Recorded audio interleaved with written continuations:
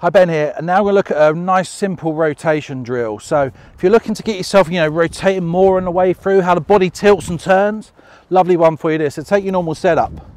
Left arm goes out for a right-handed golfer, point forward towards the target, right hand hangs down. Now point the finger towards the target as well. And as I turn, you can really kind of feel, am I rotating up and left and exiting left like you should do from this angle here. So point forwards towards the target with the right hand, and as I rotate through, you'll see as my body's turning, creating space, look at where my fingers are exiting.